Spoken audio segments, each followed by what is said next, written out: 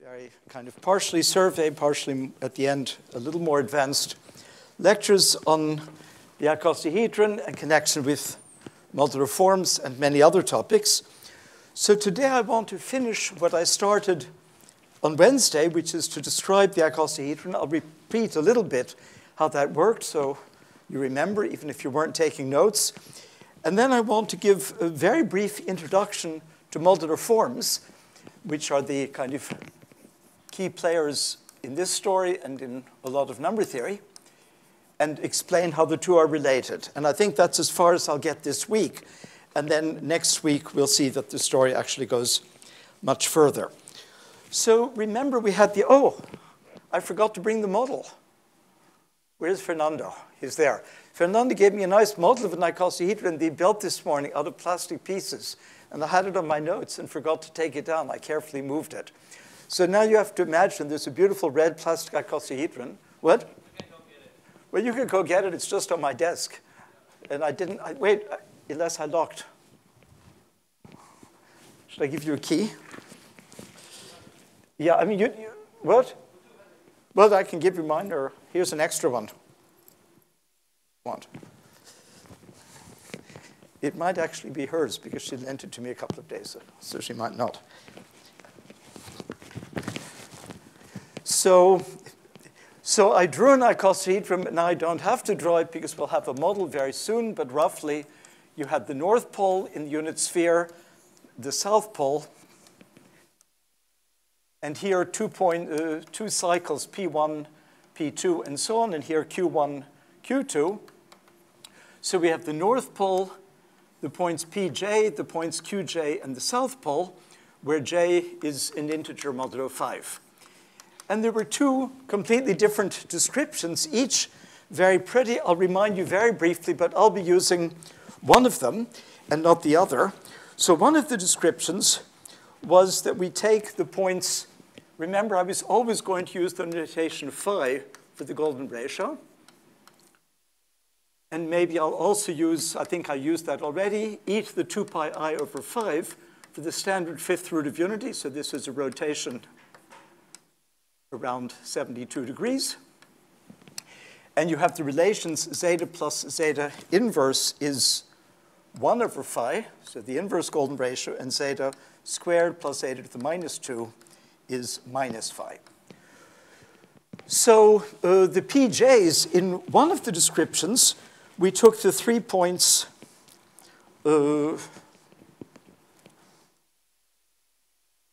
well, I don't know which one I want to take now.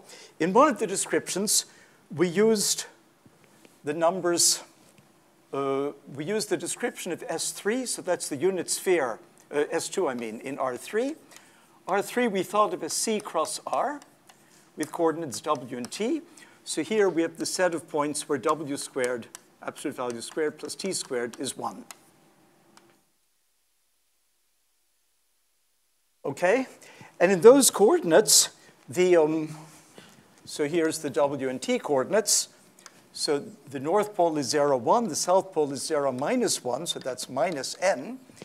The point Pj is the point 2 over the square root of 5 times the jth power of our fifth root of unity. And this number is 1 over square root of 5, and this is the negative. Oh, great. So here, courtesy, doubly courtesy, first for building it and then for getting it, thanks, Fernando, is an actual icosahedron built this morning by hand from little special pieces that you can make any nice picture. So this will serve as inspiration for you and for me. And we have to remember that Fernando gets it back at the end of the hour. So if you took this, as I said, this is a very easy calculation.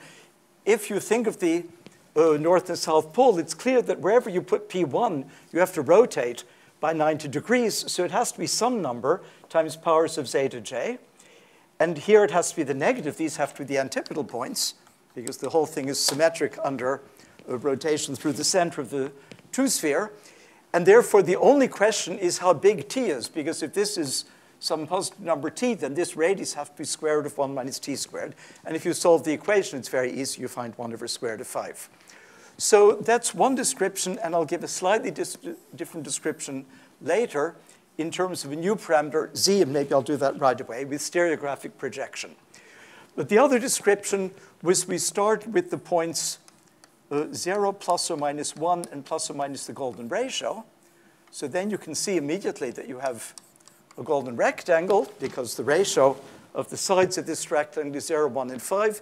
And then you take all cyclic permutations. So x, y, z goes to y, z, x, and z, y, x, y. And so that gives you 12 points. And those are not the same 12 points. It's rotated in 3 space. That's another model. And so in this model, we see this golden rectangle. And I explained last time that there's another the 3 golden rectangles, if you put the 0 in the 3 possible places, lie somehow orthogonally. And there are 5 different ways of doing that. There are 5 different ways of, so this tells us that the set of vertices, so I'm repeating from last time, V is the set of vertices, E is the set of edges, F is the set of faces. Their cardinalities, there are 12 vertices, 30 edges, and 20 here. And you see Euler's relation, 20 plus 12 minus 30 is 2, as it should be. And so what we can do is we can divide V as the 4 vertices of a golden rectangle, union the 4 vertices of another golden rectangle, union another. So we take 3 disjoint decompositions of the 12 vertices.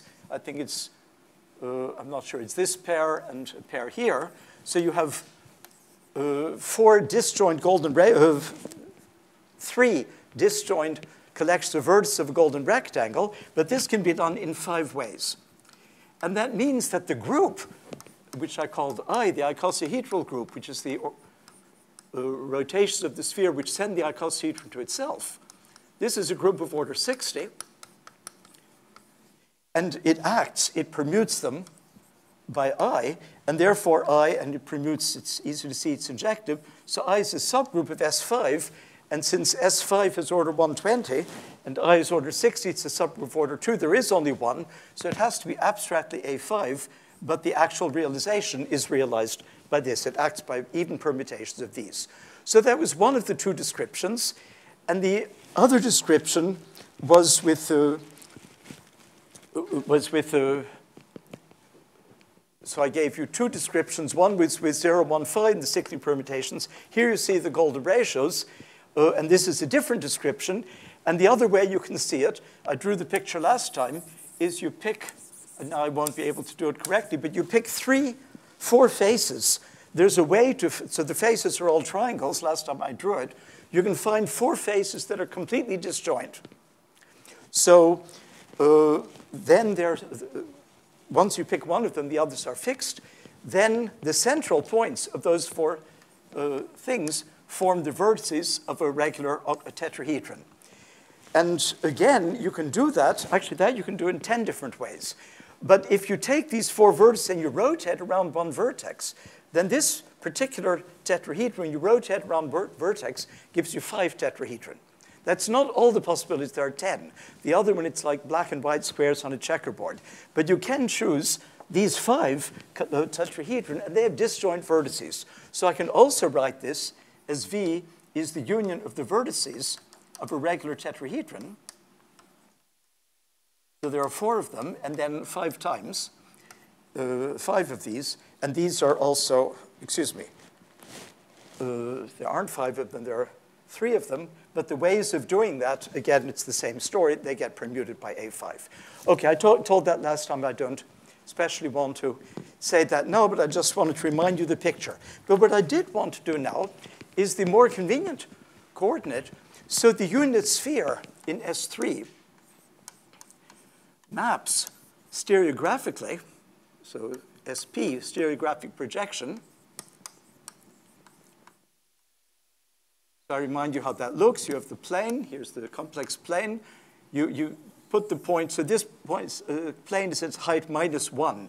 So the south pole of the sphere sits on this plane at the origin. And now you project from the north pole. So any point on the unit sphere goes to a unique point in C. And so this gives you a map from S2 to C, except there's also the point at infinity, because when you project n, it goes off to infinity. So this is the projective line. Okay, so we have, and this is an isomorphism. So we can think of this, and that's even more convenient. So originally, we would have had 3 coordinates, x, y, or u, v, and t, and then these would be some horrible numbers involving cosine and sine. In complex coordinates, it's already better. But it'll be even better if we, so here we had 3 coordinates, all real. Here we had 2 coordinates, 1 real, 1 complex. Now we have only 1 real coordinate, P1 of C. And so you can write down what the numbers are. So the north pole goes to infinity, the south pole goes to 0. This goes to zeta plus zeta inverse, which, as I just told you, is 1 over phi times zeta to the 5th. And these go to zeta minus zeta inverse, zeta squared plus zeta to the minus 2, which, as I wrote here, is minus phi times zeta 5 to the j. So that's even more elegant description of the 12 points. In P1C, we have the point 0, infinity, these 5 points, and these 5 points. Now, I'll come back to that in a moment when I talk about invariance. First, I want to talk a little more about the icosahedral group. So I said last time that if you take one vertex, here V0, take an edge that contains it and take its middle point, and take a face that contains that edge, and take its middle point, so the middle point of a face, and then a V is the rotation by 72 degrees, so 2 pi over 5 around V0. That preserves the tetrahedron around V0. E is the rotation by 180 degrees, so by pi, around E0. So that flips this side, and therefore flips the whole icosahedron. It's the reflection in the line between E0 and the antipodal point. And F is the rotation by 120 degrees, 2 pi over 3 around F0. Then you see that V to the 5th and E squared and F cubed are all 1, but you also have one more relation. I may get the order wrong because it's certainly correct if I don't tell you which way I rotate. Then you have one relation that if you rotate around E, then around F, and then around V, you get the identity map. So this is a presentation of the icosahedral group. And if you think of this identification that I is isomorphic to the A5, then V will correspond simply to the cyclic permutation of 5 numbers. That's an even permutation because 5 is an odd number, and it certainly has order 5. Then E, you cannot take an involution. That would be an odd permutation, but 5 is big enough to have 2 involutions. So you interchange 1 and 2, interchange 3 and 4, and fix 5.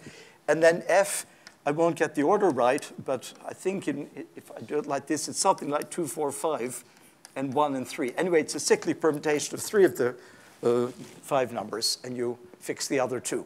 So we can also make all of these isomorphisms completely explicit in that way.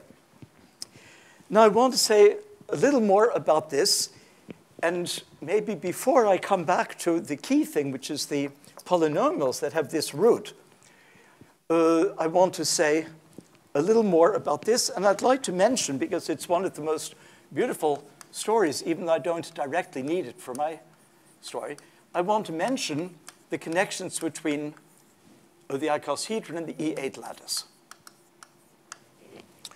So the E8 lattice, like the icosahedron, is one of those absolutely unique objects in mathematics. It's the only lattice which has properties, like the properties it has. It's one of those very, very special things. So this is a lattice, which is a lattice in 8-dimensional space. If you look at lattices in n-dimensional space, you can ask how densely packed they are. So you can ask, for instance, this is a famous problem. If you put, in the plane, I could put a unit circle. It doesn't have to be a lattice. It could be any collection of points, but let's say a lattice.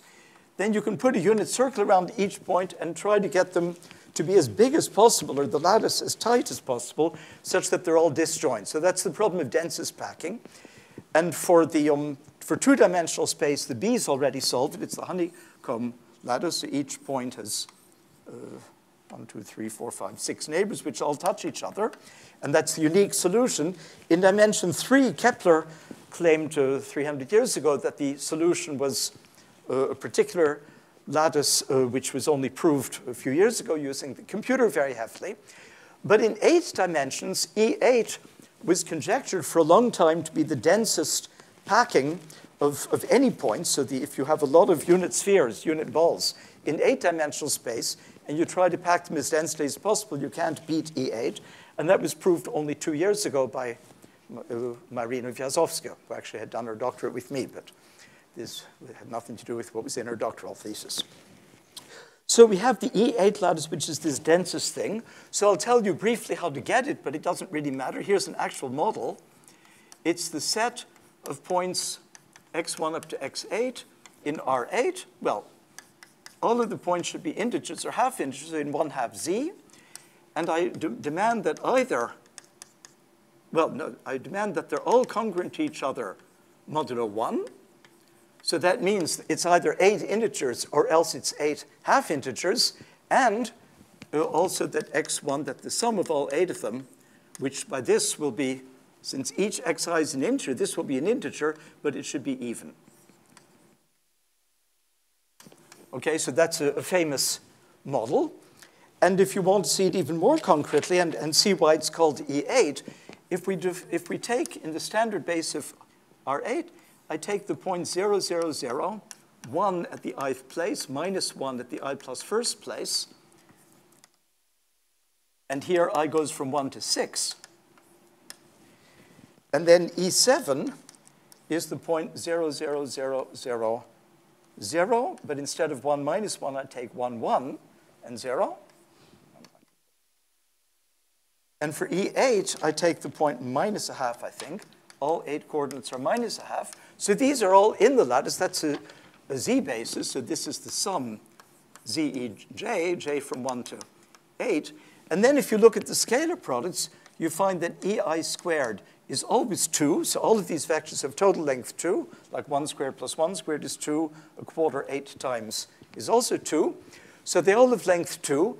And ei times ej is either 0 or minus 1, which means that the angle is 90 degrees. So 2 of these lattice points are either orthogonal to each other. That means that their scalar product is 0, or they're at an angle 120 degrees, which means that if I take the third one, this is a rotation.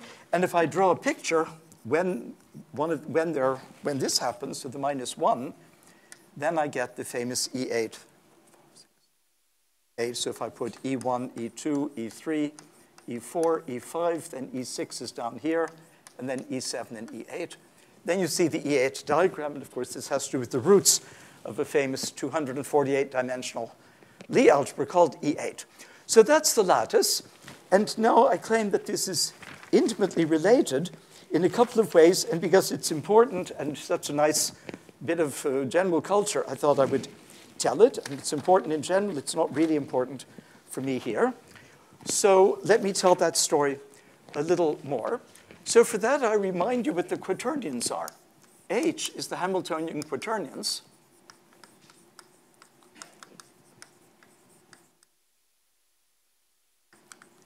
So this is generated by the numbers, well, 1, I, j, and k. So I can think of it as a 4-dimensional space over C with the famous relations that I squared, j squared, and k squared are all minus 1, but ij is minus ji, and that's k. Well, there's some duplication and similarly cyclically permuted. So this is the famous discovery that Hamilton made crossing a bridge in Ireland, that he realized that you could allow non-commutative elements and then get a nice algebra of dimension 4. So this is the famous thing. You can also, of course, write that as C plus Cj. So if I write it this way, a typical quaternion would be A plus Bi plus Cj plus dk, and then it has a norm. Well, the norm squared is just the usual Euclidean norm, A squared plus B squared plus C squared plus D squared. So in other words, if I identify this with this base with R4, the norm of the quaternions is the usual norm. But if I do it as Cj, then I would write Q as some alpha plus beta times J, and then the norm would be alpha squared plus beta squared. And explicitly, I can embed, if I embed this into the 2 by 2 matrices, sending 1 to the identity, I don't have much choice, I to I, but I don't want I times the identity. It shouldn't be proportional to 1. So I take minus I, then it squares minus 1. J goes to, I never remember the sign. I'll try minus 1, but it might be the other one. And K goes to 0, I, 0. Then you see that this satisfies these things. And so then I can think of H also as 2 by 2 matrices. So C plus Cj in this base would be alpha beta, and here beta bar, alpha bar, where alpha and beta are in C. So we can also identify it with C2, with the M2 of, with the unitary group, or rather with unitary matrices. And so in particular, that tells you that if you take H of norm 1, so this norm is multiplicative. That's the key point that was discovered actually long before Hamilton. If you multiply two quaternions using these non-commutative rules, the norms multiply. And in particular, the things of norm 1 form a subgroup. And of course, as a manifold, this is just S3. So S3 becomes a group. And this is very unusual. It's not true for S2 or S4. In fact, it's not true for any other sphere except maybe S6, where there's, well, I think that's also no. It's not true for any other sphere, that you have a group structure. And if I think of it this way, then this group is just the special unitary group, SU2, which is the set of 2 by 2 matrices. So SU2 is the set of such matrices where alpha squared plus beta squared is 1. In other words, determinant 1. So the 3-sphere has a group structure, and the 3-sphere itself, but that's in 4 space. We have the 2-sphere. But now if I use the stereographic projection, you have a connection from that to, so let me say it like this. H contains the elements H of trace equal to 0. So the trace of the matrix means that if Q, well, the trace of the matrix, reduced trace, it just means that there's no component of 1. So it means it's this subspace spanned by I, J, and K. Well, then if Q is a unit quaternion, then I can conjugate. Actually, if Q is any non-zero quaternion, I can conjugate by Q. And that will preserve the trace. It preserves the property of not involving 1. And so that means that this group acts on R3 also, because this thing is a copy of R3. And it again preserves the absolute value, so it in particular also acts on the sphere. And so that means we get a map from SU2 to SO3, which is orthogonal transformation, but it's a 2-to-1 map, because if you take minus Q, then obviously conjugating gives the same thing. So we have a 2-to-1 map. And that means that we have 2 groups. So we have SU2, which is equal to the Hamiltonians of norm equal to 1. And it's as a topological manifold, it's the 3-sphere. And this maps 2 to 1 onto SO3. And in SO3, we had our subgroup, which I called I. And here we have a group which is often called 2 times I. This is the icosahedral group. This is called the binary icosahedral group. So it's just, you pull back these elements, but each one is 2 inverse images, which differ just by a sign. So this is order 120. And one now also has, I don't know in what order to tell this. Maybe I'll come to the Z5 in a second. I now want to say how this actually works. So now, since the group acts, and this group acts, we can now see the vertices in 4-dimensional space instead. So this group 2I, let me call it G, so I don't have to keep writing 2I. So G is a group of order 120. And it is 120, if I take 1 point, this gives me the 120 vertices of another regular polytope. So the Platonic solids are the regular polytopes in dimension 3. But this is in dimension 4. And this is called the 600 cell because just like the icosahedron and the dodecahedron, one has 20 vertices and 12 faces, the other is 12 faces and 20 vertices. This thing has 120 vertices but 600 faces, which are regular tetrahedron, and there's a dual one with 120 and 60 reversed. By the way, here's something that maybe not everyone knows. I discovered it when I was a teenager, and when I was 16, and when I met Attia, which was 2 years later, I mentioned it to him. Of course, it was very well known, but I didn't know. And he was very happy. It's the only thing I ever told him until I was at least 40 that he ever liked. But when I told him I discovered the fact I'm about to tell you, he said, oh, when I was 17, I also discovered that fact. I was also very proud of it. But of course, it was already known then, too. And that's the fact, if you count here n, and here's the number of regular polytopes in n space. Well, if n is 1, it's pretty obvious. I mean, up to scaling. So let's say in the unit sphere, there's only 1. If n is 2, there are infinitely many, because you can have a polygon of any number of sides. If n is 3, there are 5. That's exactly what Plato discovered. If n is 4, there are exactly 6 of them. And if n is anything greater than or equal to 5, there are exactly 3. That's what I found. I think Coxeter found that first. I don't know whose theorem that is. It's an amusing exercise. If you've never thought about it, I recommend trying. Well, actually, what I showed is that there were at most 6. There are at least 3, because you always have the cube, which is just the unit cube multiplied by itself n times. You always have the tetrahedron, which is n plus 1 points, all equidistant from each other, right? And you also have the octahedron. Well, it's no longer got 8 sides, but it's the generalized octahedron. How do you get the octahedron in 3 space? You take the 3 coordinate axis and intersect with the sphere. That gives you 6 points. So if you do it in n space, this is 2 n points. You intersect the n axis with the unit sphere. This is n plus 1 points. This is 2 to the n points. Those are distinct numbers, so they're different. And by an easily combinatorial argument, you showed that that's all there is. But here you have these 3, but what I showed is there are at most 3 more. And one of them, that was the 600, I couldn't prove it really existed. Of course, I didn't know about the quaternions itself. But it does exist, and here it is. OK, so part of this story is more general culture and not for the specific thing I'm aiming at. So we have this 6 cell, but now we can realize that explicitly because the group is acting.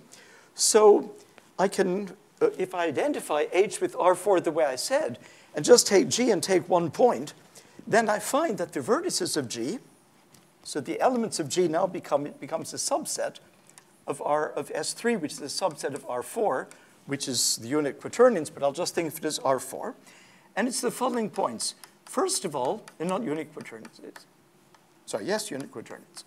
So first of all, you can take points with all plus or minus a half. So there's 16 like that, because I have 4 signs.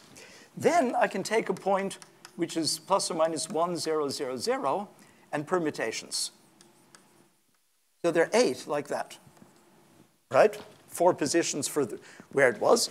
And then the last one is not so obvious. You have to divide by 2. You take plus or minus the golden ratio, plus or minus 1 over the golden ratio, and 1.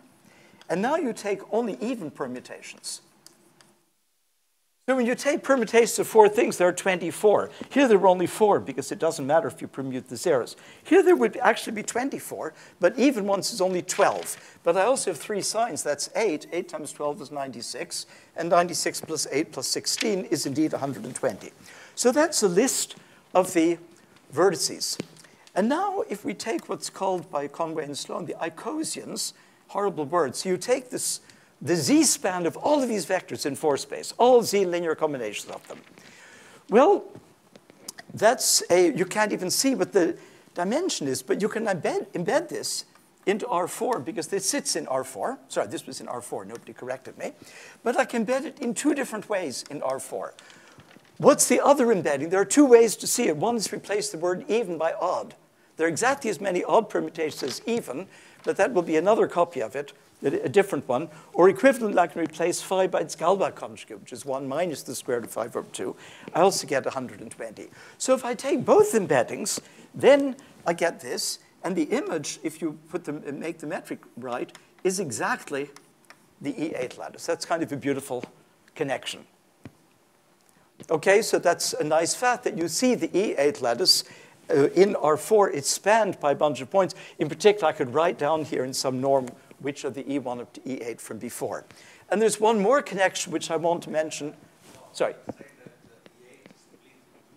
No, I didn't say that at all. As a vectors, of course, as a module, it splits in two.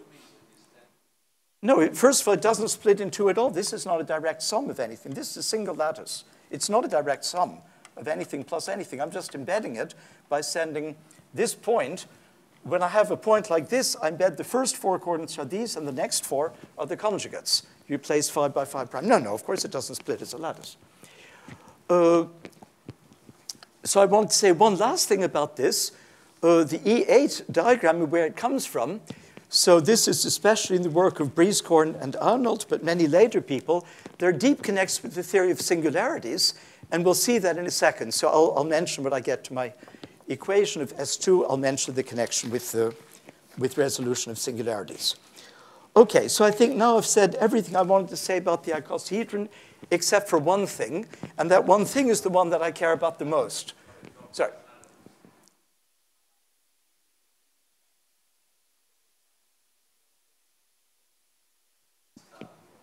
I don't know what I don't want to get into discussion of it now. None of this will generalize to any other situation. This is a specific description for the icosahedron, the unit quaternions, but I really don't want to go into it now. It's not the subject of the lecture. I just mentioned. We can talk afterwards. Just I want to get. Sorry?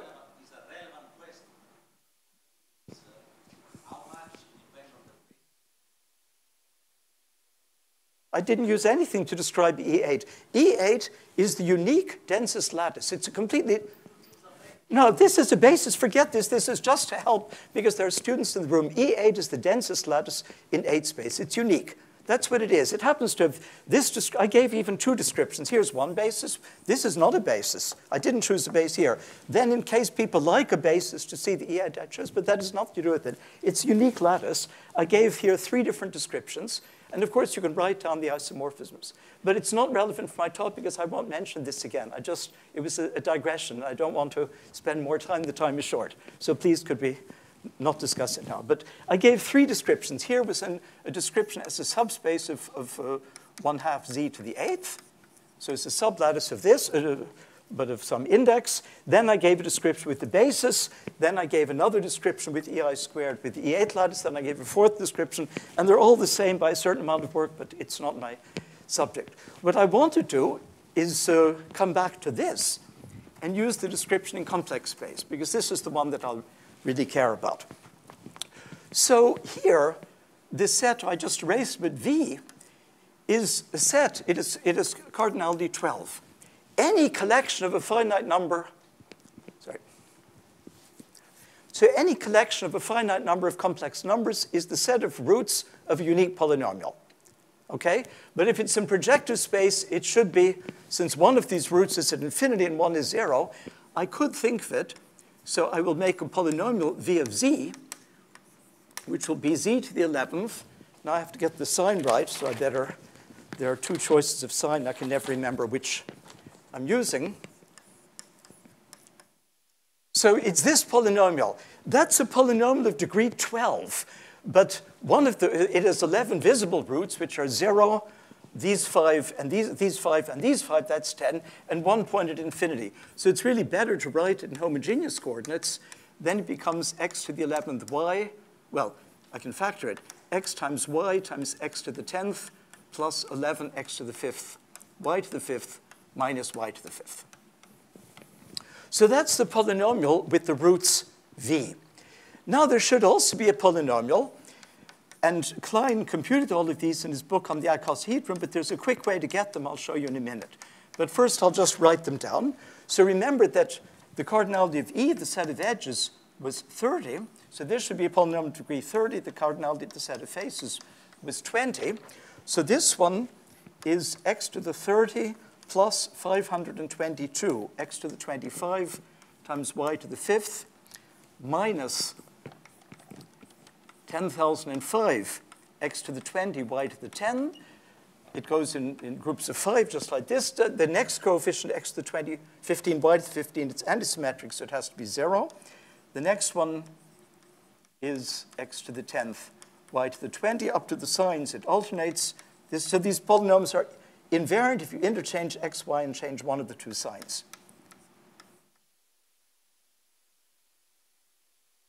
So that's a rather complicated one. And the last one, f, is x to the 20 minus 228 x to the 15 y to the 5th plus 494 x to the 10 y to the 10. Here, the middle one is not 0 because this parity is OK.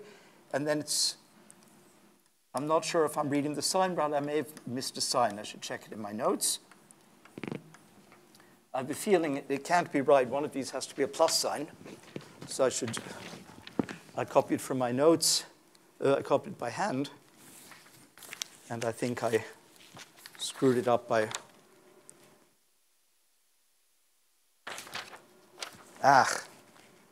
Why don't I just put a minus sign, because I'm sure it's minus. I'll check the sign later.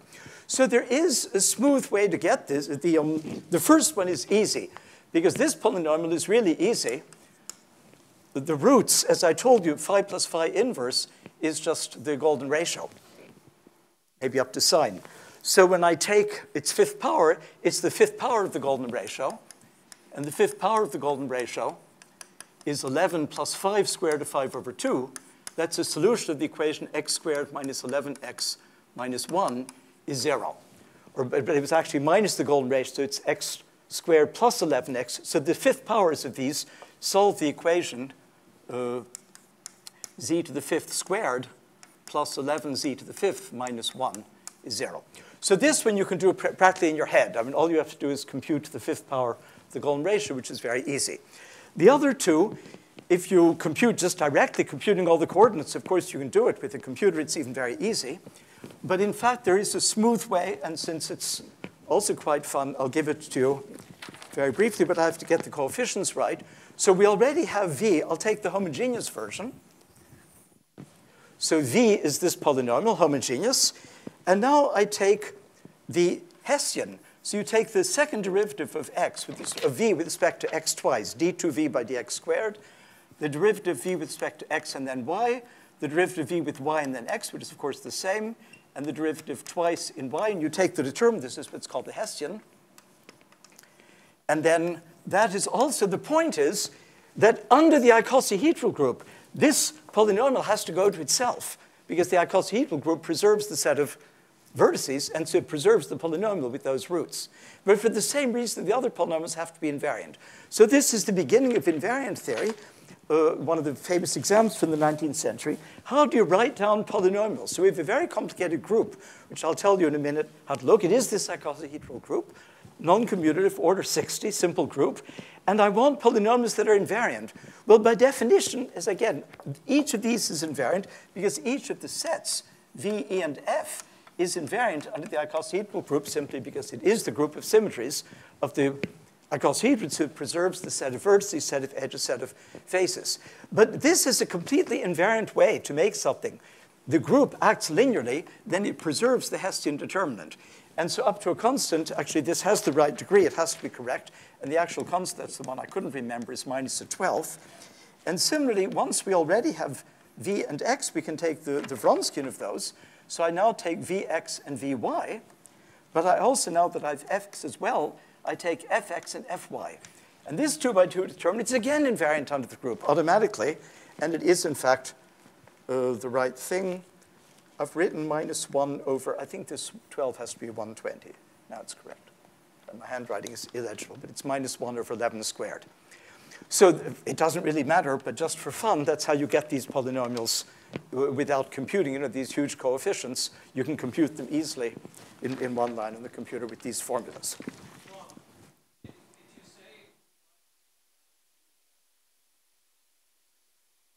I define them that way. So here, the icosahedron consists of these 12 points. But this was in the model C cross R. But under stereographic projection, it became a set of points in P1C. So these three sets, V, E, and F, are three sets all contained in P1C. They have cardinality 12, 30, and 20. But any finite set of points in the complex plane, n points in the complex plane, is the set of roots of a unique polynomial of degree n minus 1. And if there's also a point at infinity and you make it homogeneous, there's one more. So V, E, and F I defined originally as the polynomials whose roots, so if I made it homogeneous, x over y is z, then the roots of this polynomial would be v. You have to compute the coordinates I didn't give. But if you compute all of these points, look at which ones are adjacent. We can actually do it. The North Pole is adjacent to these 5. This one is adjacent to the one with j plus or minus 1, and here to the one with j plus or minus 2. So that gives all adjacent, so I can write down all the midpoints. And then if I just do it, that's, yeah. Well, yeah, maybe I forgot to say that. Yeah, sorry. E, thank you. I think I forgot to say it. I did say it when I drew the picture of V, E0, and F0, but not for all the others. So the points in this sphere have to be, if it's an edge is not a point. You take the midpoint of the edge and the face center of a triangular face. Those are points, and they're permuted by the group. Sorry. And their cardinalities are 12, 20, and 30, and so you get 3 polynomials, which you can either just compute on the computer and get this, or you can do it in this smoother way. And now, however, there's what's called a syzygy between them. So if I look at E squared, that has order degree 60. If I look at F squared, that also is degree 60. And if I look at F cubed, and if I look at V to the 5th, it is degree 60, right? Because 12 times, well, you can just do it. 12 times 5, 30 times 2, and 20 times 3 are all 60. So these all belong in the set of points. But this is in varying theory. We're looking at C of xy, but in fact, here of degree 60. And this thing, the dimension of this, you can compute from invariant theory. There's also, you can just do it directly on the computer. The dimension is 2. And so there has to be a relation. And the relation in the normalization that I've chosen, which is kind of the nicest with all ones, is very simple. It's E squared minus F cubed is 1728 times V to the 5th. And in fact, now if I drop the condition of degree 60 and just look at all polynomials in x and y of any degree, but gamma invariance to the invariance, then they are all polynomials. That was all proved by Klein. It is now very well. And it's exactly the set of polynomials in 3 polynomials, E, F, and V, which are the ones that are written here, modulo one relation. And that, and I want to end this part of the talk with that, that's the connection with singularity theory, because this thing is a singularity. It's actually called the E8 singularity. It has various names. This is a singularity in complex 3 space. So the set of points that satisfy this as a variety here is an algebraic surface, but it's got a very singular point. And in fact, because it's the invariance, you can see that all we're doing is we're taking C2, and remember, on C2 acts the group SU2, and on that acts the icosahedral group, which I call G. When I divide by this group of order 60, then the invariants here are exactly this. This is a model of that. And so this singular surface is a quotient singularity of C2 by something. And when you have an isolated singularity of a surface, you can blow it up. And it was shown by Patrick Duval in 1934 that when you blow it up, this bad point, I'm just doing this very quickly, consists of 8 copies of P1. And they're joined in an E8 diagram. So there are 8 copies of P1 and any 2. Each one is self-intersection, I think, minus 2, and 2 of them intersect in 1 point if they're adjacent in the E8 diagram. But nobody seems to know why, to relate that point of view to the other. Nobody can actually go directly why this resolution is the same as that, or at least John Baez said he didn't know when. I certainly don't know. So far we now have these polynomials. So now I want to change gears entirely, and we have this wonderful syzygy. And now for the rest of today, and actually most of the rest of the lectures, I want to talk about connections with modular forms. So since I announced these lectures as completely elementary, I didn't want to assume anything about modular forms. So I'm going to give the definition very briefly, but above all, examples. And the key thing about modular forms, there are two. One is that they're very hard to construct.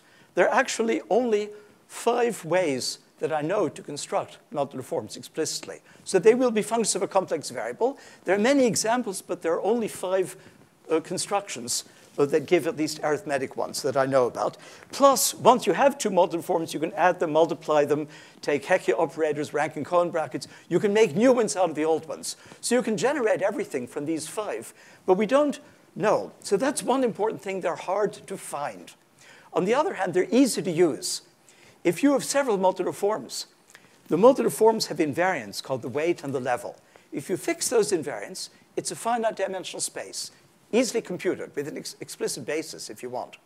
So if you have a conjectural identity among modular forms, it's easy. You just find what space they're in. If they're not in the same space, the identity is false. If they are, you write them in terms of a basis, and if they have the same coordinates, they're the same. So an infinite identity becomes something trivial to prove. So I want to give you all 5 known constructions of modular forms. I think I'll remove all of this except the polynomial, which maybe I'll circle in red or something so I don't accidentally erase it, because it's too much trouble to write those down. Again, not that I really need them, but just to remind you that we had these nice polynomials. So first of all, let me tell you the definition. So we have a group. Gamma is, for instance, the group, I'll call it gamma 1, which is SL2Z. So I think everyone knows what that is. It's 2 by 2 matrices, integer coordinates. I'm not going to write it all out. A, B, C, and D, R, and Z, and the determinant is 1. It's an SL. But then that might be EG. So I have a group gamma which always will sit in SL2R. And other examples are, for instance, gamma 5, which is the set of A, B, C, and D in gamma 1, which are congruent to the identity modulo 5.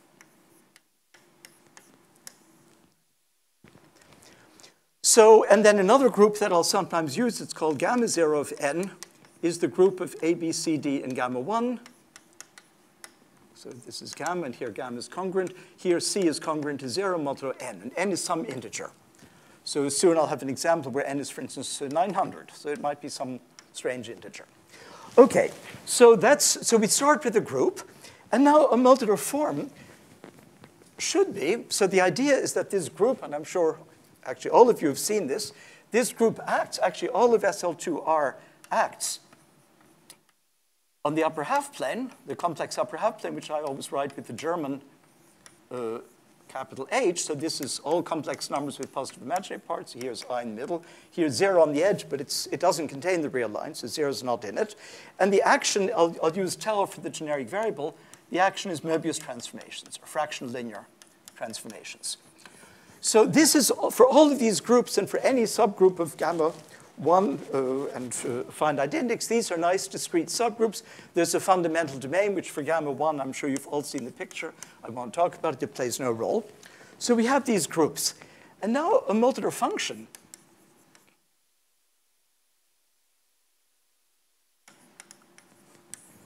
on gamma is a function, is a holomorphic function, f from the upper half plane. Well, it takes complex values. I'm just doing scalar valued, such that f of gamma tau is equal to f of tau for all gamma in the group, and of course all tau in the upper half plane.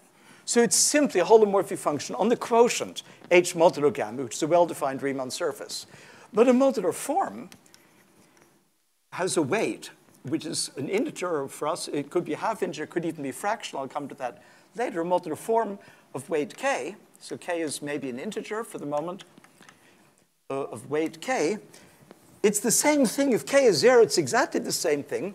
It's a holomorphic function, a holomorphic f again from h to z, to c, such that, but now the difference is that instead of requiring invariance, you insert a factor. Now, if you've never seen this before or have only seen it vaguely and are not familiar, the most important thing about this definition is that you can forget it. It plays no role. Sorry, and I left out a condition, plus a growth condition that I'll tell you in a minute when I get to it. OK? you can actually forget the definition. The whole point of modular forms is that this definition is so rigid that the space of modular forms, as I said, of a given level means which group, and a given weight. So if you fix k and gamma, the weight and the level, this space is finite dimensional.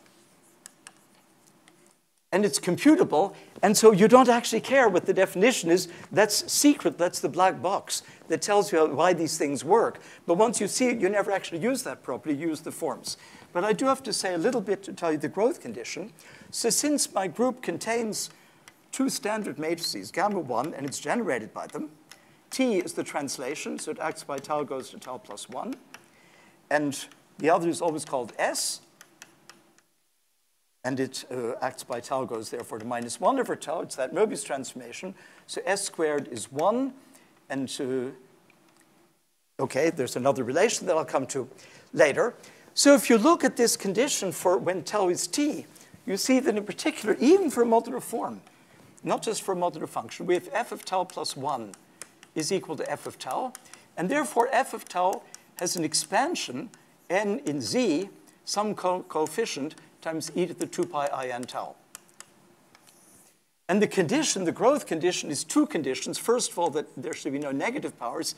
And secondly, that this is polynomial growth. So for some c, the coefficients only grow like a power of n. So if you impose that, that's just a technical thing, but I didn't want to lie, then you get a finite dimensional and computable space. And because it's finite dimensional, that's what I said, you have a free way to get non-trivial identities. If you can produce two modular forms that count very different things, so they're coefficients, what we care about are these coefficients, typically. We're interested in arithmetic. We'll be interested in the case when these are in Q or maybe in a number field. So you have two modular forms. You believe they're equal. So an is bn. That's some theorem for infinitely many n. But once you know they're modular forms, since it's finite dimensional, you just have to check for a few values, and that implies it. So I want to give you, as I say, not only several examples, but all 5 ways that I know of constructing. So there are 5 constructions, 5 explicit constructions, and I believe they're basically the only ones known. There might be some. So the first and the most familiar is called Eisenstein series. And the way I'll do it, I'll just do it for SL2Z. Let me start with an example. E4 of tau, by the way, I will always write Q to be e to the 2 pi I tau. It's a very convenient and very standard notation. So what was a Fourier expansion in tau becomes a power series expansion in Q. So a modular form always looks like this. So my first example is E4 of tau. It's going to start 1 plus 240Q plus 2,160Q squared. And the definition I want to use is the sum, n from 1 to infinity, sigma 3 of n times q to the n. Sigma 3 of n, sigma anything of n, is the sum of the divisors of n to the power 3. If I put sigma 5, it's the 5th powers. That is a modular form of weight 4 on gamma 1. That's not at all obvious, but there's an easy other construction. And there's a construction of something which is obviously a modular form, and a one-page calculation of its Fourier expansion, and you find this. But I want to take the definition already to be numerical. And then that's why I said this definition doesn't matter. You can't see that definition. You have to believe me that the things I write down are known to be modular forms. But then they're just power series expansions. We're doing number theory, not complex analysis, although secretly, of course, it's also complex analysis. So this is E4. But there's also an E6, and actually there's also an EK, which is, so this is an M6 of gamma 1, and this is an MK of gamma 1 for all positive even integers except 2, where there's a slight problem. But, and each of these, so this one starts 1 minus 504 times the sum sigma 5 of nq to the n. And again, it's not at all obvious that this has this invariance property, but it's a theorem, and EK tau for every k there's some constant which is well known, and then it's the same expansion, but now you take the k minus first powers of the divisors of n to get the coefficients. So all of these are modular forms. So that's an example of the construction, but I promised you that they're non-trivial identities. So here I give an example of an identity. If I take EH, which will start 1 plus 480 times q plus sigma 7 of q, squared, so the divisors of 2 are 1 and 2, 2 to the 7 plus 1 is 129. So it starts like this. And now the identity is that this is the square of E4. And the proof is very easy. One knows that the space of modular forms on gamma 1, there's a dimension formed, and the dimension is 1. So therefore, E4 squared and E8, since they're both in there, have to be proportional. Since they both start with 1, you're already finished. So we didn't even need to check that 480 was twice 240, just the 1 agreeing. And now we get a completely, a cheap proof of a formula. I won't write it out. If you just compare coefficients, you can write the sum of the 7th powers of the divisor of any number in terms of the sums of the cubes of the divisor of a and b for all a and b which add up to n. There's no elementary proof of that. So this is a typical example that we write down simple expressions that have some interesting arithmetic meaning. Here it's the sum of divisors function, which is a standard function in number theory. And then we get a very non-trivial identity simply because these are, we know that they're modular forms. But you have to show that this is a modular form. That takes a little bit of work. OK, so that was my first example. The second example, I should get the order right, is the eta function.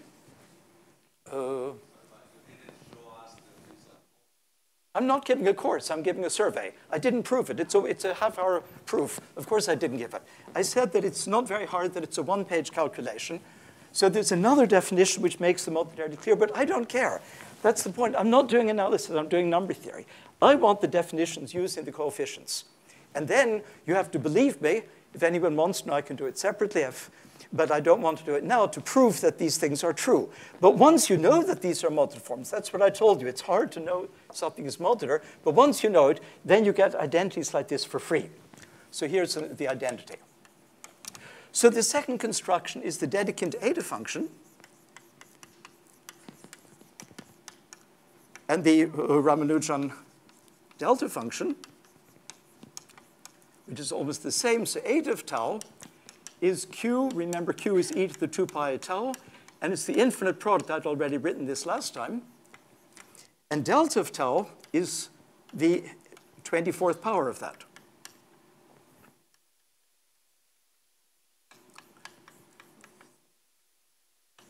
And then what's not clear is that this is a modular form of weight 1/2 on SL2Z, but with some multiplier. So explicitly, if you shift tau by 1, then it's kind of obvious that you just multiply eta of tau by the 24th root of unity. So I always write zeta n, just like I did for n equals 5, is e to the 2 pi over n. If you change tau by 1, you don't change q. So you don't change this part, you change this by 24th root of unity. So that's obvious, but what's not obvious, and there are many, many proofs, is that eta of minus 1 over tau is the square root of tau up to an 8th root of unity times eta of tau. It's square root of tau over I.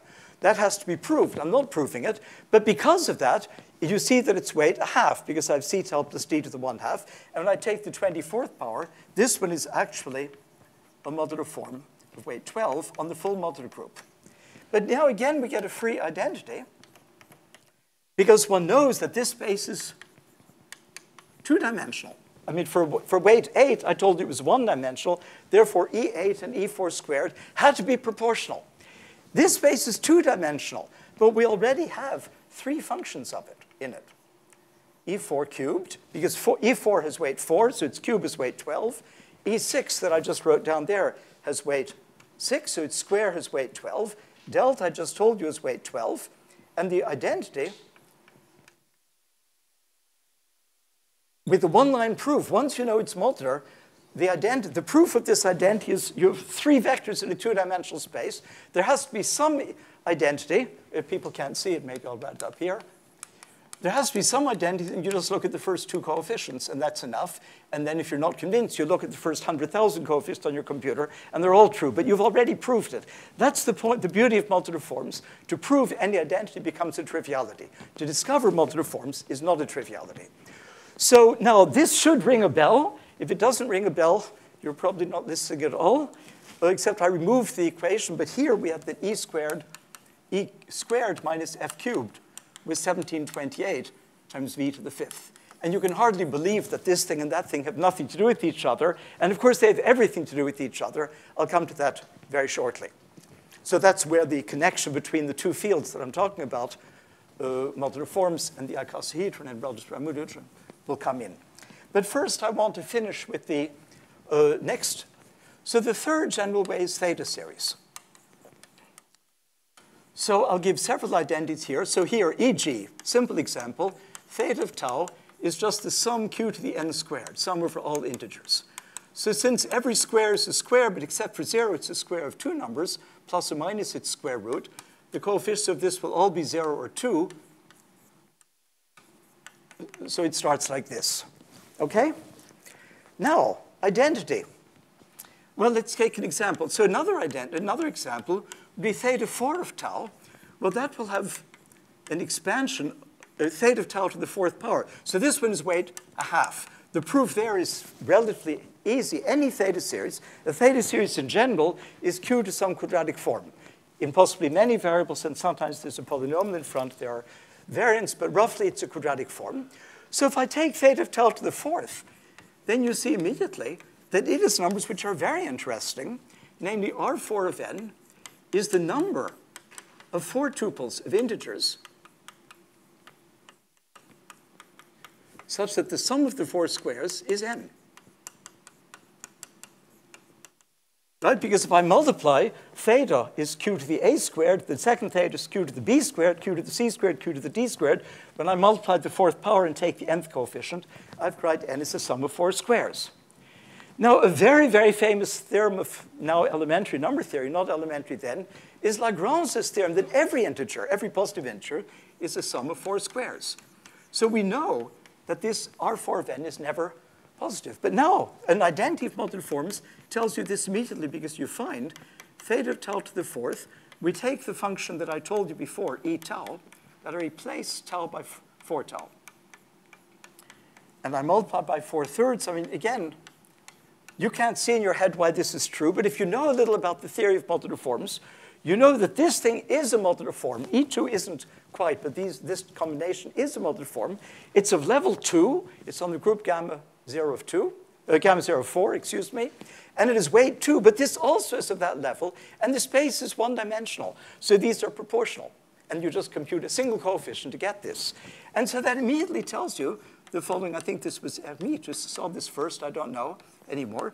The number of representations of any positive integer as a sum of 4 squared is 8. Remember, E2 had a coefficient. There was a C2, which is minus 24, as it happens. It's sigma 1 of n, the sum of the divisors.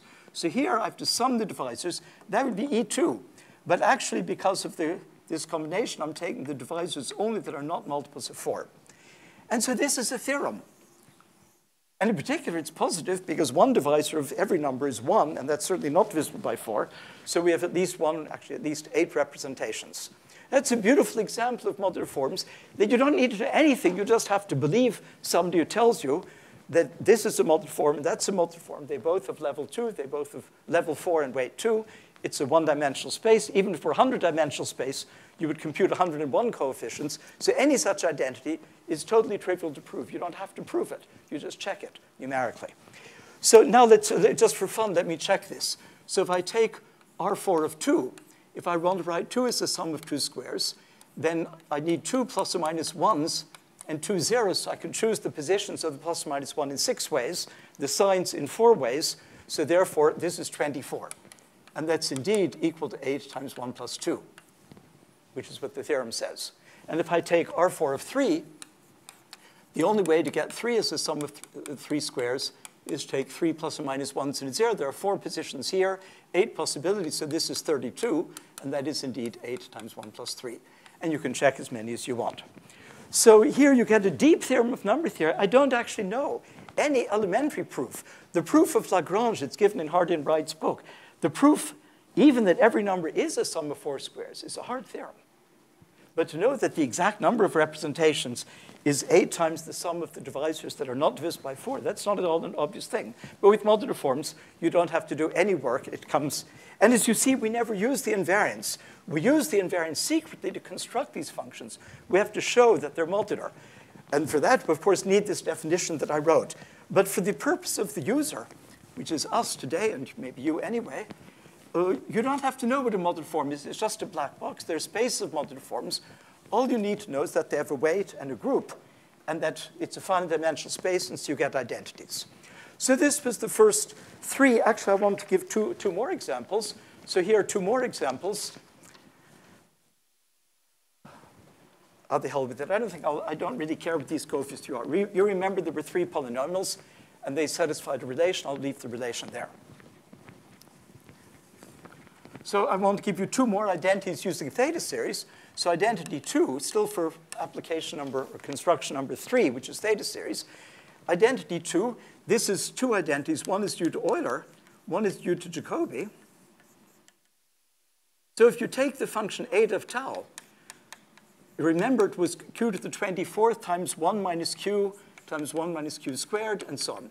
So Euler discovered this function, even though it's called the Dedekind function. He multiplied this out to, I think, 50 coefficients.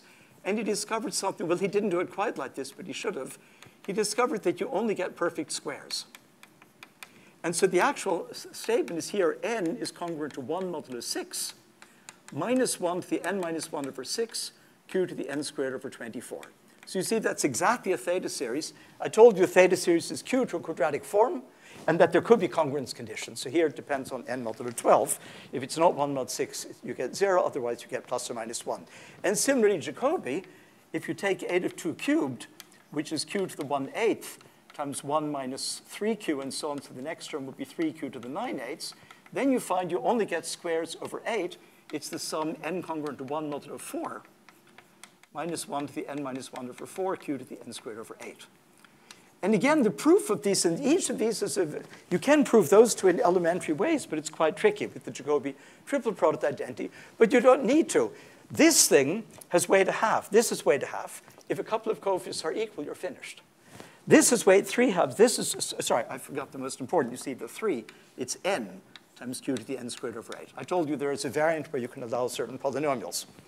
So again, the proofs of each of these, once you know everything is a modular form, is easy. And the next one, the third identity for theta series, I take the theta series for the E8 lattice.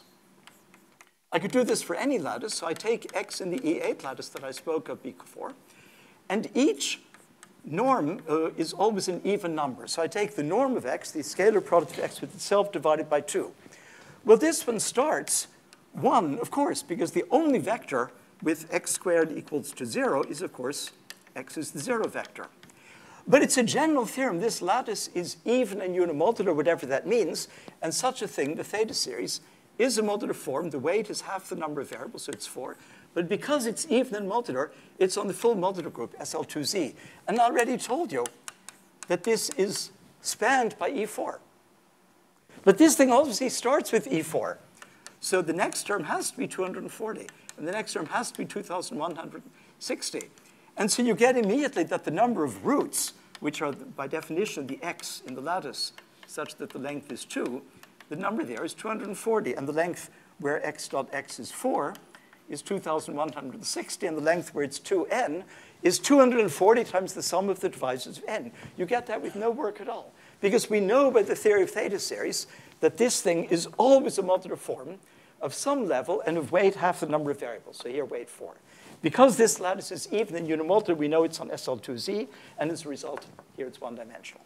So you get the counting for the number of points in the E8 lattice of any length with absolutely no work. It takes 1 minute. So now I want to give the last two. The last two of a completely different nature. The first three are systematic, they're elementary. I mean, you have to do some work with the Poisson summation formula and so on, but in principle, they're elementary. Now we have something that's, you need luck. So let's take, these are the Q hypergeometric functions. So I talked about this last time.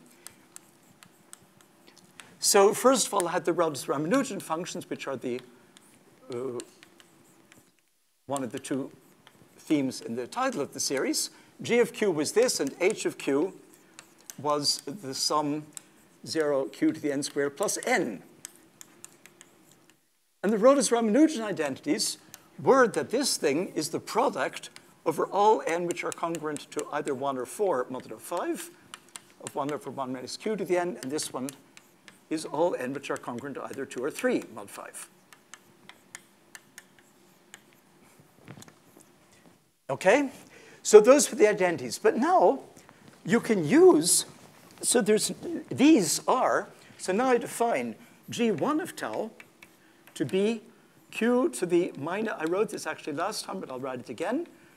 G1 of tau is this, and G2 of Q is Q to the 11 over 60. Remember, Q is e to the 2 pi I tau times H of Q. Then these are modular functions. These are, but again, that's not at all obvious. These are modular functions on the group that I just erased that I called gamma 5. And the group gamma 5 is the subgroup of SL2C of elements of congruent to the identity modulo 5. So that's a fact. And in fact, if I make the vector-valued form, so G1 of tau, G2 of tau, as a vector, then it's, as a vector, it's invariant under all of SL2Z. Remember, SL2Z is generated by tau plus 1 and minus 1 over tau. So if I shift by 1, it's obvious. Because if I shift tau to tau plus 1, I don't change Q. So I don't change G of Q and H of Q. But here I get the 60th root of unity to the power minus 1. And here I get the 60th root of unity to the power L. So this is 11. So this is obvious, even if I took some other stupid power series. But what's not at all obvious is that if I take the other element, the other generator of SL2Z, then you get an explicit matrix, which I'll check in a minute, but I'm pretty sure I have it right. It's sine 2 over pi, sine pi over 5, sine pi over 5. I think it's right. If it isn't, then I got a sign wrong somewhere.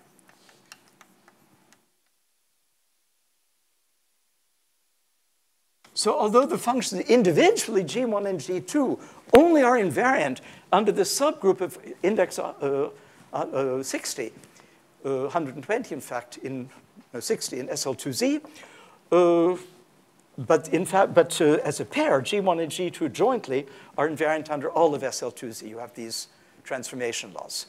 But this is completely miraculous, and there's no general way. I mentioned this last time at the end in response to some questions, so I won't repeat it. But for instance, if I put other quadratic forms here, so if I put, well, let me write immediately G1 and G2, would therefore have a minus a 60th and a plus 11 over 60.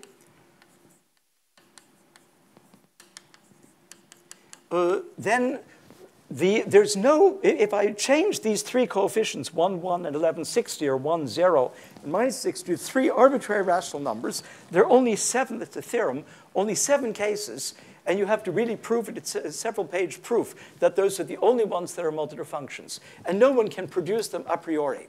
So although there are constructions, for instance, from vertex operator algebras, that sometimes, if you're lucky, produce a specific Q hypergeometric series, which means a sum of products of this general form that are modular, we have no idea how to classify them, and there's a lot of interest in that question. So this is miraculous. There's no systematic way. But in this particular case, it follows from the quadratic identity. So now I also give an identity and at the same time the proof of modularity. Namely, this series with the Q to the minus 160 is the ratio of a theta series by the eta function. And this is the ratio of another theta series by the eta function. I don't even have to tell you, because if I take these two identities and write them, if I write this as theta 6, 1, and I write this as theta 4, 1, then you can see that theta of n, a, well, m, a is the sum n congruent to a modulo m minus 1 to the n minus 1. It's the same definition. You do the same instead of 6 and 1 or 4 and 1 with 10 and 1 and 3 and 1, and you get this. And so that implies that it's modular. If you knew that it was modular, again, the proof of this would be a triviality. You just multiply through by 8 of tau, and then you check a finite number of coefficients. But there is no easy proof that these are modular. In fact, the usual proofs, you first prove the Rogers-Ramanujan identities, and then the so-called Jacobi triple product identity, which is elementary and 200 years old, tells you that this product, that is modular. Any such product is modular. But so just to say, that's not a systematic way. And then there's a last way, which is from algebraic geometry. And this is not only not very systematic, it's completely miracle after miracle. And when it works, the proofs can be hundreds of pages or thousands of pages. So this is arithmetic algebraic geometry. U of x is a variety defined by equations with coefficients in Z, let's say. And then you can look at X over the finite field of FP, or actually over all finite fields, and that's a finite set, and you can count it.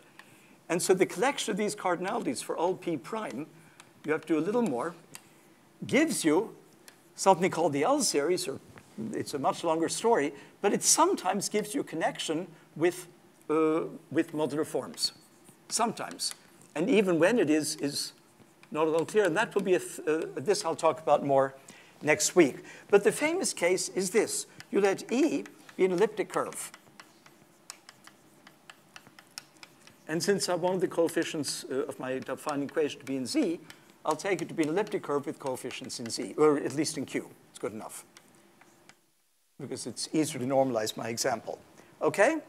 Then you take the number of X and Y modulo P, so the theorem. But this is the theorem that was a conjecture for 50 years and then became the theory of, so it was originally, I'll just put TW, Taniyama V, and it's now Taylor-Weil, still TW, it's very convenient. The theorem is that E is modular. And what that means is the following. There exists an integer, some positive integer, and there exists an F, which is a modular form in the sense that I told you, on the group that I also defined, gamma 0 of n. So let's write F as, F of tau you can remember always write. It's a Fourier expansion here. There's no constant term, so it's ANQ to the n. And the theorem is, sorry, I'm writing backwards because I didn't want to erase, such that the number of solutions of this equation for all primes, at least not dividing n, the number of solutions of this equation, maybe not dividing 6n, the number of solutions modulo P of this congruence for every prime is always P minus AP. So you get infinitely many, just by counting points, you get infinitely many coefficients A, P, and then there's a standard way to get the other AN, so you get the modular form. But to prove that it's a modular form, the proof is probably 10,000 pages. If you take Wiles's proof, it's already very long, but all the things he uses, which is essentially all of modern Grothendieck algebraic geometry, SJA and AJA, and lots of things about deformation theory and Maser and so on, it's certainly at least several thousand pages, maybe 2,000 or 3,000, maybe 10,000. So this is incredibly difficult. It's completely different from the other statements where there's an elementary proof of modularity. But it's conjectured in a wide class of examples. And the aim of the reason I'm giving this lecture series is because there's a beautiful example that will therefore be explained on the next week, on Friday. A conjectural example, I can even tell you what the variety is because many of you have seen it. Certainly every physicist has seen it. This is, you take the mirror quintic, which is very famous in conformal field theory and in all of physics and in all of mathematics. And multi-space theory was the beginning of the theory of mirror symmetry. You put here a constant, but I'm going to want the singular fibers, so the constant will be 5. You take this variety. So there are 5 coordinates, but it's homogeneous, so it's in P4. It's a 3-dimensional variety. So this is a famous Calabi-Yau threefold. And now we know in this case that there is a modular form which is related in the same way you count the points of this. That modular form has weight 4, and it's on gamma 0 of 25, and that I'll talk about. But here I just wanted to give an example because I've been giving examples of everything. And this example will become relevant because it will play a role for this. I just discovered it last week. I mean, the example was known, but the connection. That's why I wanted rational numbers. I want this very simple equation, y squared equals x cubed plus L to the 4th, so that's my E. Then the f sub E, so to each such elliptic curve, there's this canonical f sub E. And it's got a Q expansion. It always starts with Q. Here it continues Q minus, maybe it's plus. Let me give you just the beginning of the Q expansion. Q plus Q to the 7th. All of the coefficients are 1 mod 6, so the next is Q to the 13th, but it's 7 Q to the 13th. The next is again 7, but with a minus sign, minus 7Q to the 19th. Well, I've lots more coefficients. And this thing is a modular form of weight 2 on the group that I actually mentioned when I defined gamma 0 of n. I said n might be 900. That's why I took 900. So, and this particular one, you don't need the theory of Tanyama of A. This is a so-called curve with complex multiplication. It's much simpler, and for those curves, it had been known for 50 years, and there's an explicit way to construct this, and I'll talk about that next week. So now I want to, the time is, I'm still okay on time. I hurried on this last part a little because I wanted to say the key thing that connects all of our themes together. But I know I went fast, but it's not meant to be a course. It's meant to be a bird's eye view of the big subject. What I've told you about modular forms is that there is a definition which is elementary with an infinite symmetry group. But what we care about is not the definition. It's the fact that every modular form has a Fourier expansion, some a n q to the n. And typically, these numbers a n are interesting numbers. They might be the number of ways to write n as a sum of 4 squares. They might be the number of vectors in the E8 lattice of length 2n. They might be the number of divisors of the sum of the divisor of n to some power. They might be many other things. They might be partitions. They might be combinatorial things that count dimensions of a vector space of a vertex operator algebra in various weights, and so on. So the ANs is what we care about. And if you have a sequence, an interesting sequence of, let's say, integers, any sequence, you can always make the generating function. But if, by some miracle, you happen to get a modular form, then you're in good shape because we know all modular forms, you get a formula. And so I gave the 5 basic examples that I know. Eisenstein series with this coefficient is the sum of divisors. The eta function, where I gave the formula for eta later. It's a theta series. By the way, you can also take 1 over 8 of tau. That's a meromorphic modular form for 8 minus 1. That's the one that Euler actually originally discovered. That's the generating function of the partitions, which is another famous function. So the whole point is we care about the numbers. And each of these constructions gave us something where these coefficients were interesting numbers, like partitions or sums of divisors, numbers of vectors in a lattice of a certain length. Here, some combinatorial thing in the hypergeometric example, and here the number of points modulo p on some variety. So, okay, but now I want to come to the thing that ties up the two, and I've already, of course, given the game away before, because I told you here that we also have the relation e4 cubed minus e6 squared. That's why it didn't work, because this is e cubed, but e4 cubed minus e6 squared is 1728 delta, so I would have to put in a minus sign. I'll put it in a second. So we already, these are these 3 big polynomials that I wrote down before. V started x to the 11y, so it had degree 12.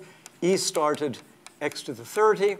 And f started x to the 20. So they were homogeneous polynomials of degree 12, 30, and 20, and they satisfied that identity.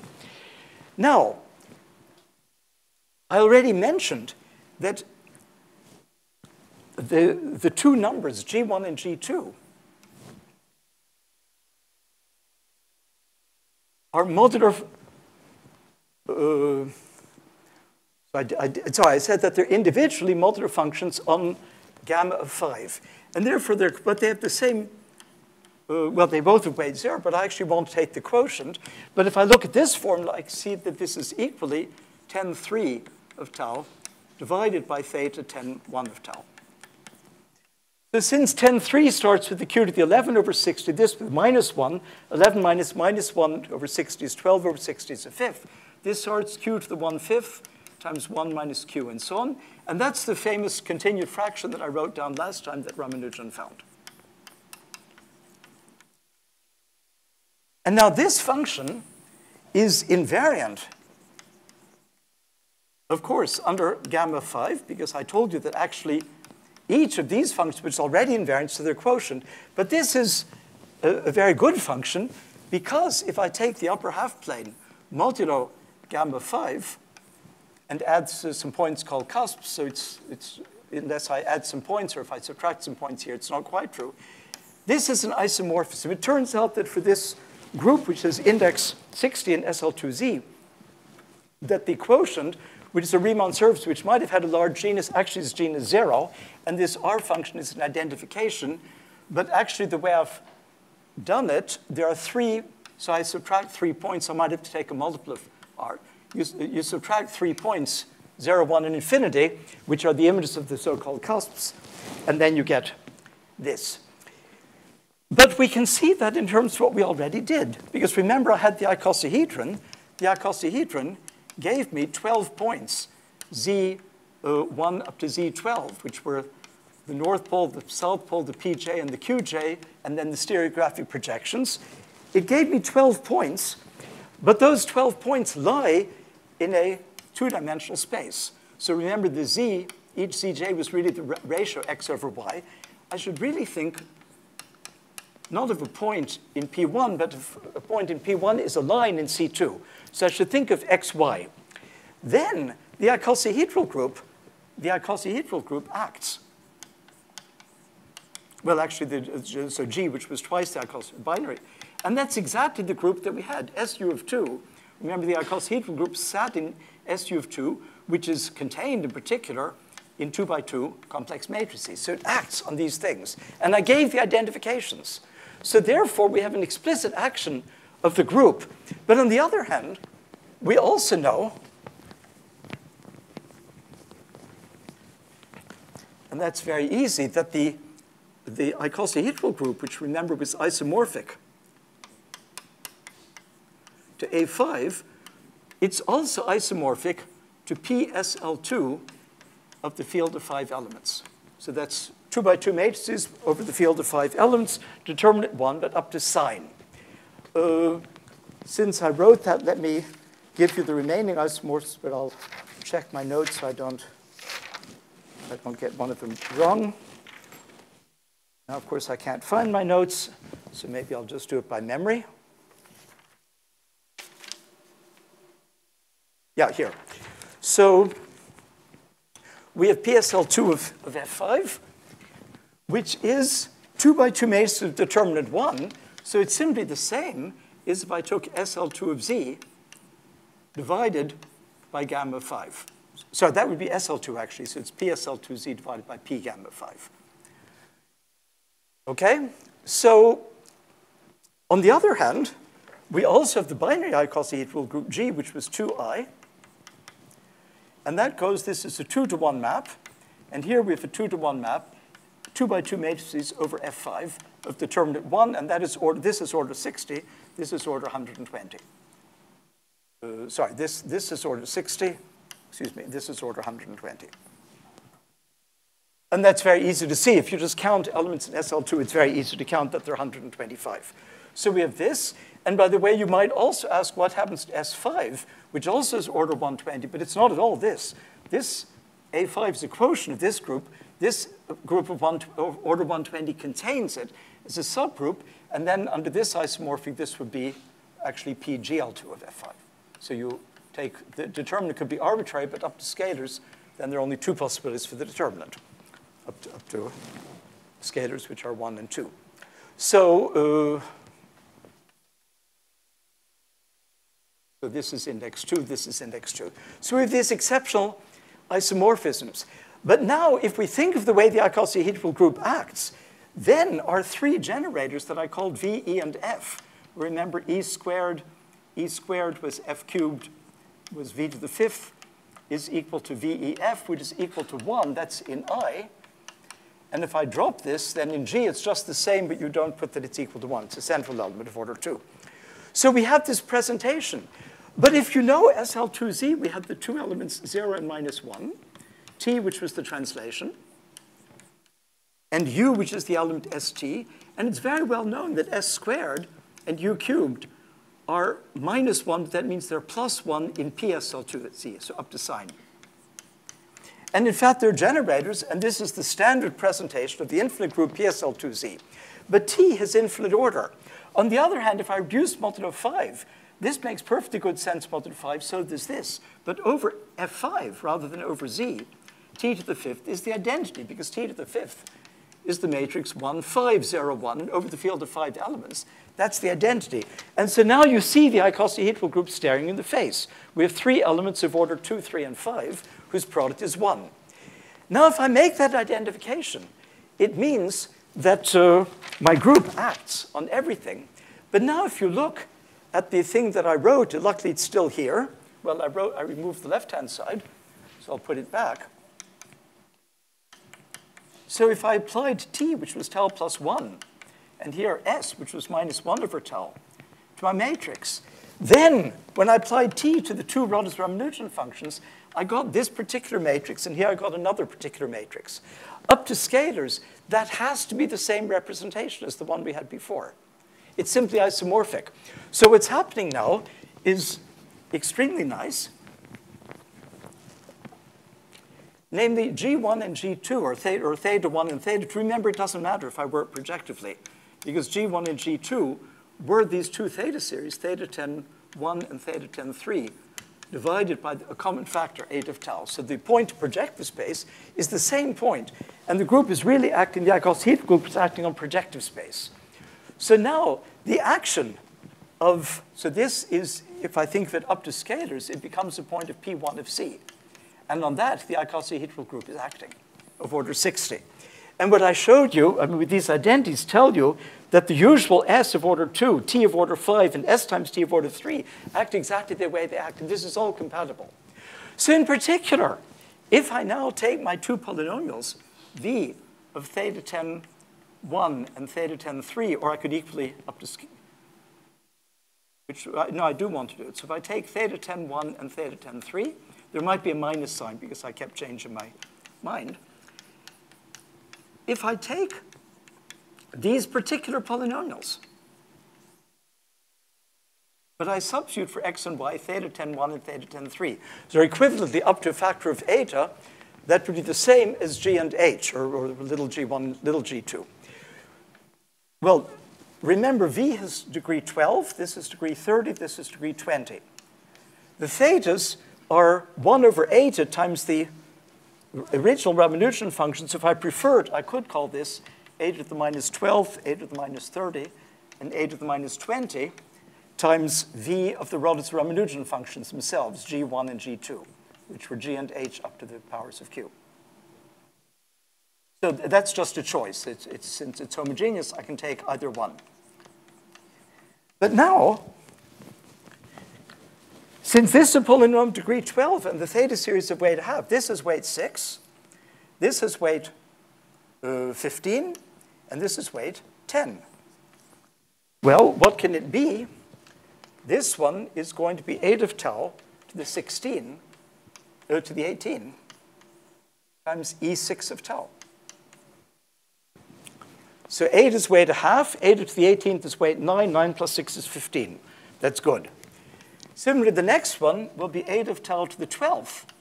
So again, that's a scalar for it. Since everything's homogeneous, these factors you could forget. So this would be E4 of tau. And the last one, where there's a minus sign because we changed the sign, it's minus 8 of tau to the 12th. And you can check on the computer that all of these identities are true, but actually they have to be true because these things are invariant under the icosahedral group. The individual functions are modular forms for gamma 5. The icosahedral group exactly is the relation between SL2 and gamma 5. So these things up to powers of eta, which I've written here, are modular forms on SL2Z. There is only one in weight 4. There's only one in weight 6. And here, what has to be a cusp form, there's only one in weight 12. So there's actually no choice. And therefore, these two equations, which look so similar, are really the same equation. The equation defining the icosahedron and the syzygy and the singularity, the E8 singularity, is exactly the same as the relation between E4, E6, and delta. So that's the identity. First, it shows how two different branches of mathematics meet. But this is the identity that I'll use now to continue. So next time, I'll repeat everything of this that I need, which is a small part. This was an overview. And then in a little more detail, how you go from the Rogers-Ramanujan functions, G1 and G2. Remember, this was just the original hypergeometric series up to a fractional power of h. So it's the original G, capital G and h. Or you can divide by theta, by 8, multiply by 8, and get these Jacobi theta series. These relations will be the key to, we hope, to understanding, for instance, modular parameterization of this thing. So that's where I plan to go. I'm sorry if today was a little chaotic. I didn't sleep enough, and I can't concentrate well, but I tried. So now I'm finished, and I hope somebody will have some questions. Giuseppe, now you can ask anything. You know that if I if I use technique of conformal field theory and say the characters of conformal field theory, I can construct millions of modular functions. First of all, that's so what? I mean, that's like saying I can construct millions of integers. I mean, there are infinitely many, and it's a very, very, very special construction, and it's not reversible. It's a list. I agree, it's a big list, millions. I don't know if it's really millions, maybe it's infinite, actually many. Already the PQ examples, but there aren't so many. If you look at the PQ minimal models, all of the characters are given by uniform formed. It's a quotient of theta series. But I agree, you construct lots of examples, but so what? If you take any branch of pure mathematics and look for a few days or a few minutes, depending on which branch, you will find that there are examples from that field which are modular forms, but they have nothing to do with each other. So I agree, conformal field theory is one of the many places that leads to examples of functions that we know are modular forms, and that therefore we can apply this magic, prove identities easily, find differential equations. But counting vectors in a positive definite lattice also gives modular forms. Counting powers of divisors gives modular forms. Counting sums of squares, well, that's the same. Counting partitions. There are many explicit constructions in mathematics. As I said, not so many basically different, but each of those, there are many, many parameters. What I mean is, why don't you add a sixth method to compute modular functions? It isn't a sixth method. It's a sixth, I mean, there's, well, yes and no. I don't know if there's a direct proof that those are modular. It could be that you're right. That it is, so then, if that's what you meant, I just gave a course on it last semester. It was called Vector Operator, Vertex Operator Algebras and Modular Forms. I love this subject, but I didn't actually give the proof, Dong's proof of the modularity. The ones I know, like minimal models, you don't need a general theory. You write down the character explicitly as a theta series divided by eta. And I think all of the examples deep down are like that. These characters have a denominator. It's like the vague denominator form. There's a denominator which is always, it's not necessarily just eta, but it's a product of Jacobi triple products. So it's got modular products. And the numerator is some kind of a theta series. And so the modularity follows from these constructions. So that's more to say that if you know these two constructions, which is theta series and eta products, then many other functions that occur in mathematics, and in particular there, come. But I may be wrong. I think that Dong's proof actually uses Verlinde forms, and so that there's an intrinsic proof that it's modular without writing it as a quotient of a theta series. So you might actually be right. I never thought of it, that the theory of characters of modulus over vertex operator algebras is an honestly independent way of constructing modular forms. Of course, each modular form you get will be also one of these because they have to repeat. That's clear. But so yeah, that's a very good remark. Please. I saw 2E8, the first one for the Eisenstein's theory, I think. And in the beginning, when we were talking about this group I. Yeah, sorry. I should have apologized. I meant to apologize. Actually, I was planning to call the E8 lattice, to call it lambda 8, because the E8 lattice has a theta series called theta E8. Or theta lambda 8, which is the sum, as I told you, q to the power 1/2 the length of the vector. But this is not E8, it's E4, which is the square root of E8. So I'm using the same letter for two very different things. If that's confusing you, I meant to say it and I forgot, thank you. So E8 is actually not the name of this lattice. It's the name of an algebra with the Dinkin diagram E8. It's a huge lattice, it's a 248-dimensional algebra. Its Cartan subalgebra is 8-dimensional. In that, there's a whole story. And then this thing is called the E8 lattice because it comes from the E8 diagram. The E8 diagram, this is my great discovery about the E's. The reason it's called E is because you can write it like this. So that's E8. So it's that diagram, and that's why it's called E8. The other E8 is named after Eisenstein. They have nothing to do with each other. This is exceptional ABCDE series, and that's Eisenstein. So indeed, it's very confusing. The theta series of E8 is not E8, it's E4. There are actually two lattices, only two unimodular lattices in dimension 16. One is E8 plus E8, and the other is called usually lambda 16, or the Wallace-Barn lattice. There are only two up to isomorphism. Any lattice, when you take the theta series, there's only one vector of length 0. So it always starts with 1. Since these both are 16-dimensional lattices, they have weight 8 modular forms. And there is only one, as I told you before. So in fact, those lattices, which are completely different from each other, have the same number of vectors of any length, and that vector is E8. So I didn't mention that. But so I apologize for that confusion. So it tells me that the number of vectors in E8 plus E8 of length x squared or x dot x, whatever you prefer, x squared equals 2n. Or in the other totally different lattice, which is lambda 8, the number of vectors of the same length, every vector is even length, it's an even lattice. In both cases, they're the same as each other. And by this theorem that it's E8, it's also 480 times the sum of the divisors of n to the power 7. So for instance, if n is a prime, it's p to the 7 plus 1 times 480, a crazy formula. And so that's the confusion. These are the coefficients of E8, but this is not the E8 lattice, but two copies of it. But this, by the way, has a nice application. Maybe you've heard the famous question of Mark Katz, can one hear the shape of a drum? So the original question, you have a drum, so a classical drum, it has some boundary, a membrane in the plane, and this is a uniform plane, and you bang on it with your drumsticks, and you listen to all the tones you can produce, to the whole spectrum. Question, can you find two different shapes in R2 which have the same spectrum? It was eventually found that you could, actually by three people, one of whom was a good friend of mine, Scott Wolpert. There are examples in two-dimensional plane. But the first example of two different manifolds which have the same spectrum but are not the same manifold were found by Milner, and they're absolutely trivial if you know this example. You take E8 plus E8, so that's a 16-dimensional closed manifold. It's not a very ordinary drum, but it's a torus. And the other one, which is topologically the same but metrically completely different, is R16 over lambda 8. They're metrically different because these are non-isomorphic lattices. But their spectrum exactly has to do with the number of geodesics of each length, and the number of geodesics is just this, and it's the same number. And so this fact from multiple forms, there is no elementary proof as far as I know. This fact tells you that if you listen with a 16-dimensional ear to what happens when you bang with your drumsticks on these two tori, you cannot distinguish them.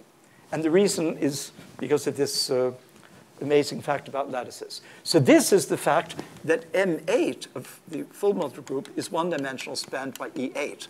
But the one that I use there is that M4 of gamma is one dimension spanned by E4. And then the confusion was that the theta series for the lattice E8 happens to belong to this, so it has to do with E4 and not with that E8. I should have said it and forgot, so thank you. Sure. So E8, marvelous, fine, I'm fine with that. But what is the role of other Dynkin diagram? Is there any role? In this story, none. They don't have, well, yes, you can take any Dynkin diagram. You can take any lattice. Yeah. It doesn't have to be a root lattice. Those are special ones which are very nice root lattices. But you can take any lattice at all, any lattice with the, let's say, with the length function. So x squared is, let's say, an even number, or an integer, it doesn't matter. You could divide by 2. And then you can make the theta series, which is the sum q to the x squared. And this is always a modular form. And so there are huge numbers of applications of modular forms to the study of any lattices. And there's a famous book by Conway and Sloan on lattice and cryptography and coding theory and packing and so on. And modular forms are used all the time. So that generalized not just to those lattices. However, it's only if the lattice is even and unimodular that you get modular forms on the full modular group. In general, you'll have modular groups. I mean, I'll give examples. In the other two lectures, we'll have other theta series where the group is not SL2Z. It might be, for instance, gamma 0 of 900. That will be one of my examples, just the one-eyed over there. So all lattices give you theta series, and therefore modular forms, and therefore applications of this theory. And this is nothing, it's sort of a coincidence that there's this particular intersection between even unimodular lattices and Dynkin diagrams, and there the only intersection is E8. By the way, the proof that it's the only intersection is very short. The dimension of an even modular lattice has to be a multiple of 8. So the first possibility is E8, and it's unique. The next possibility is 16, and they're exactly 2. The next is 24, they're exactly 24. Niemeyer, in general, there are a lot. And that fact also is a one-line proof using modular forms. So, but the Dynkin, of course, the AN, the dimension is n, and so on. I mean, it's the wrong dimension even. So this is, again, this particular thing is a very special example. But of course, each of these things is part of a huge theory. But those theories don't necessarily overlap as cleanly. Maybe it's time to go home. No more questions.